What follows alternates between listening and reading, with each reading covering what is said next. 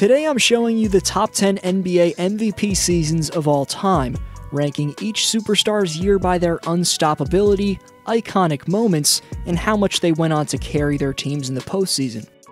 First, two shoutouts since we skipped Speak's last video: Toronto, who correctly predicted the NBA would resume because they'd lose nearly $1 billion, and Ben Liu, who says Wiggins' athleticism is the funnest asset to watch at small forward.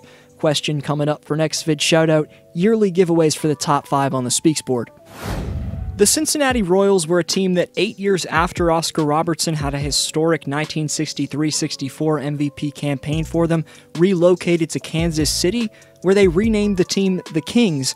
Then in 1985, they relocated to Sacramento, where they've had only 2 division titles and not a single trip to the finals.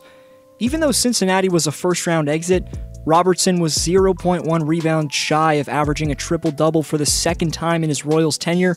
He remained the only player to average a triple-double in a season for over 50 years, and for that, the all-around superstar Oscar's undoubtedly the best player in the history of the Kings organization. Based off fundamentally sound footwork and shooting mechanics, Larry Legend was able to regularly drain iconic daggers amidst his entire career.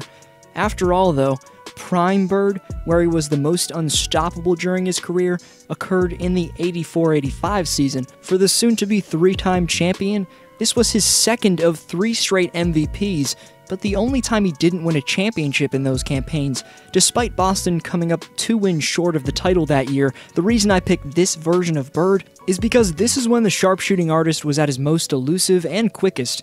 Larry could seamlessly find his way open off the ball for jumpers and go off in the post. The then 29-year-old was in his physical prime, and I know we're not ranking the best players of all time today, but it'd be hard not to consider Bird a top 10 player ever. Easy Money Sniper's the nickname Durant wants us fans to call him by. Maybe that can't be the case anymore, but the first nickname I brought up perfectly described how he produced on a nightly basis just over 6 years ago in 2013-14. He was dominating with a ball handling / pull-up ability unheard of for a player with his wingspan.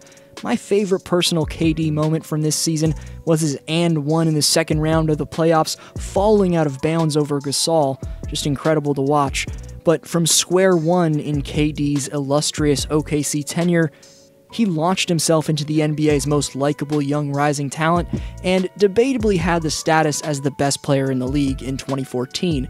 The 7-foot shot-creating mastermind was letting it fly from 30 feet and beyond, revolutionizing the NBA. Of course, only a few years later, though, it was off to the Bay Area to join the Thunder's conference rivals. In the most physical era of basketball of all time, where hand-checking and contactual aggressiveness that simply wouldn't fly with the strict rules in the game today, 1988 Michael Jordan didn't make any excuses. With an explosive first step, plus a mix of polished finishing and all-time great hang time, MJ was finishing plays in a fashion that no fan at the time thought was possible. The bad boy Pistons would end up taking Jordan's Bulls down in the second round, but MJ proved that he was the league's most marketable talent in 1988, winning his first of 5 total MVP trophies. Far prior to his airness flashing onto the scene, Kareem was widely regarded as the greatest of all time. Abdul-Jabbar mastered the ability to keep his defender off balance when backing down in the post, and with that sensational aspect of Kareem's game, given he has a 7'5" wingspan, he was able to drop 34.8 points and 16.8 rebounds per game in the 71-72 season. What many forget about the most brilliant post scorer ever is that he was a great passer as well. All around, Kareem set the standard for the near future for what a man his size needs to have in his repertoire to gain elite status. Ranking Steph Curry's 2016 masterpiece isn't purely based off the volume of his dominance. It's about how this man revolutionized the game, culminated in this shot. Side not to use it, Curry, way downtown, bang! Bang! Oh, what a shot from Curry! Chef Curry was cooking his defenders and seamlessly letting it fly from distance at such a high level that he changed the way the game's played today. Curry's 2015 and 2016 MVP seasons had a big impact on the three-point shot in today's NBA, being deemed as an essential factor for a perimeter player to have in his game. The reason I picked 2016 Steph for this list is that the man took 11 threes per game and shot nearly a career-high 45% from deep, while putting up career highs in points, steals, and free throw percentage. With the pressure to win a championship off his back, the locomotive LeBron James had one of the most unstoppable seasons ever in 2013.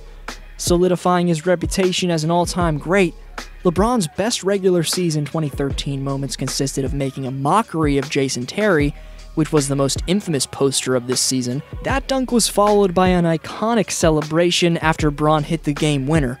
James also postered Ben McLemore and Paul Millsap in absolutely incredible fashion.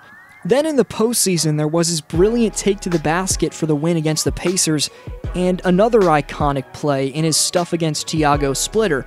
All of that 2013 campaign culminated in James leading the Heat out of a 3-2 hole in the finals to secure Miami back-to-back titles.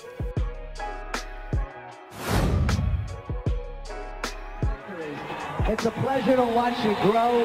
Congratulations, 1999-2000 NBA MVP, Shaquille O'Neal.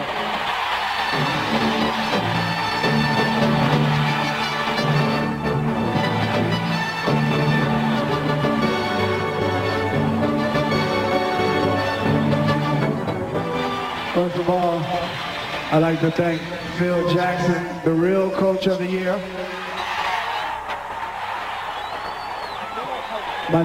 My teammates, and also the Staples Center fans, because you guys are the best. This is y'all award. Love you.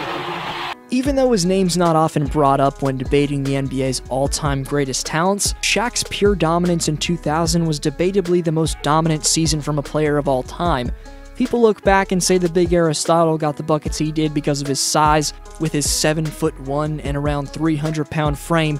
99-2000 O'Neal actually dominated because he was night and day quicker and more explosive than any big man by far, and had one of the smoothest, most polished one-dribble jump hooks ever.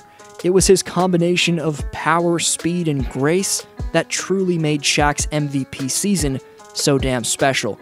The Lakers captured their first of 3 consecutive titles, with Shaq averaging an insane 38 points, just under 17 rebounds, and 2.3 blocks in the NBA Finals. 2 numbers in his stat line are proof to why Chamberlain earns the number 2 greatest MVP season of all time: 33.5 points and 24.6 rebounds. That was this man's stat line in 65-66. Of course, people are going to make the argument he didn't have competition, and yes, this insane year from Wilt came a few years before Kareem entered the league, but he still had to deal with developed star bigs like Nate Thurmond, Walt Bellamy, Wayne Embry, and Chamberlain's toughest task at the time was none other than one of the best defenders at center ever, Bill Russell. Wilt's 7'8" wingspan, relentless hustle, in an insane 47.1 minutes per game allowed him to tear through any defense offensively, but he also had one of the best fadeaways in the post that you'll ever see. He's the best rebounder of all time, and his shot blocking puts him in the debate for the best rim protector ever. Right before number 1, honorable mentions to 1993-94 Hakeem, 2016-17 Russell Westbrook, 2008-2009 LeBron James, 2001-2002 Allen Iverson, 1980-81 Julius Erving, 2004 Kevin Garnett, and 2010-2011 Derrick Rose. 40 years after the second-ranked Wilt, MJ was in his physical prime and also putting up a career-high 43% clip from three-point range. Michael's shooting and athletic prominence simultaneously were at their highest level in his career. Jordan also mastered the mid-range game, and whether it was his post-fade or shifty one-dribble pull-ups, that shot was also at its peak during the 95-96 campaign.